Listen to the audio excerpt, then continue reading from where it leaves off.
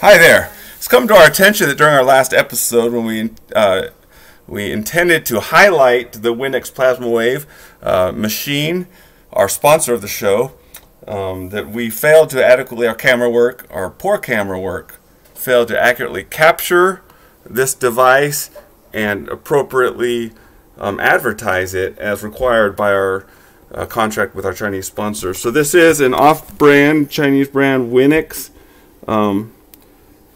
possibly made by children as young as 7. But that's not important. Right now what's important is you look at the machine, it's well made, it's firm. I've kicked this a couple times accidentally and it's fine.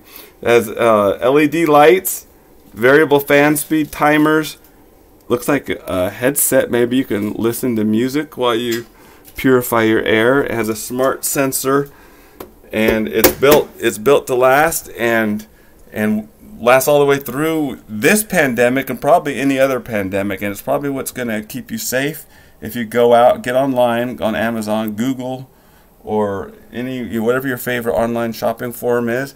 Get you one of these, the PlasmaWave, and thank you for watching.